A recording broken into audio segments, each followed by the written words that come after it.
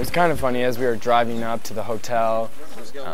The ruins right there, but we didn't know it, and it looked kind of like a small hill. And I turned to Lesh and said, how funny would that be if those were the actual ruins? And he goes, I know. We drove all this way just to see these. And it turns out those were the actual ruins.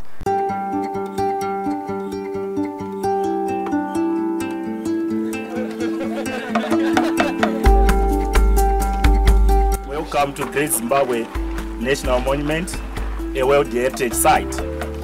Among dry stone wall structures, Great Zimbabwe is ranked 4th in the world. The Great Zimbabwe Ruins is definitely one of my more favorite things that we've done so far. We're allowed to climb on the rocks and scale, you know, kind of the mountainside a little bit, and that was actually really neat because you get up on all these rocks and you stand at the top and you kind of felt like the king of the world a little bit. You'd look around, you could see forever.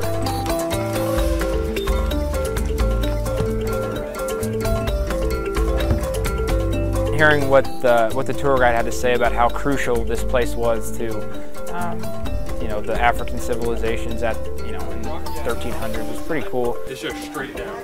We got there a little late, but getting to be, you know, on the edge of the ruins and look out over the horizon as the sun was setting was something that I won't forget. It was really cool.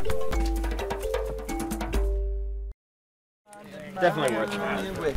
Matapos is really cool. They had a view called the Eye of the World, or View of the World, I think it was, and it was really astounding. 360 degrees of a valley when you were up on a little bit of a mountain. It was, I honestly thought Matapos was like those rocks stacked on top of each other in a weird way. I had no idea what it was, and then found out it's a gravesite. Cecil John Ross had got a problem of health, he had got a poor health, so he was asthmatic. So whilst when he was at an age of 16 years, when he was in England, the doctor had to diagnose Cecil John Ross that he was not going to live long in England, but he was going to die at an age of 21. So they instructed him that if he was going to come to Africa, he was going to reach an age of 50. Seeing the grave of Cecil Rhodes, the guy who kind of founded Rhodesia, the country before Zimbabwe, was, you know, culturally, you know, significant. It's pretty nice. The Great Zimbabwe Ruins and Matapos, they were all really neat because of the history aspect to them.